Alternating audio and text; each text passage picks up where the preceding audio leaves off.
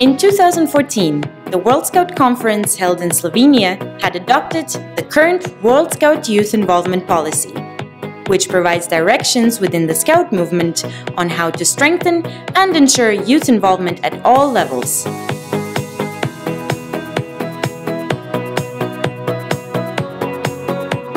And now, we would like to take you on a quick journey through it. The basic principle that this policy is based on states that Scouting is a movement of young people supported by adults. It is not a movement for young people managed by adults only.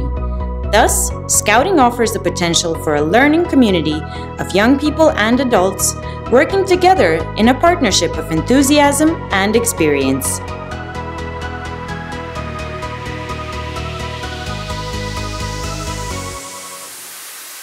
This basic principle is a life concept for youth involvement in Scouting.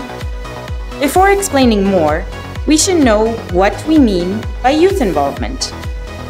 It is the process of enabling young people to actively share responsibilities with adults that affect their lives and the lives of others in their communities. The policy also includes more definitions that help you understand the big picture.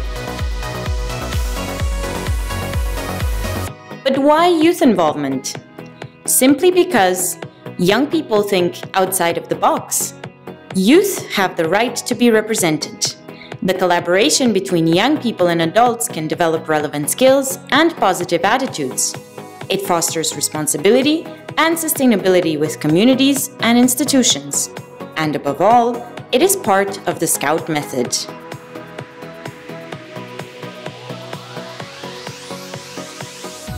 And now, how to involve young people. The policy identified the ways at 3 levels. The unit level, where the grassroots education in the Scout unit by the Scout method starts through the team system and leadership experience.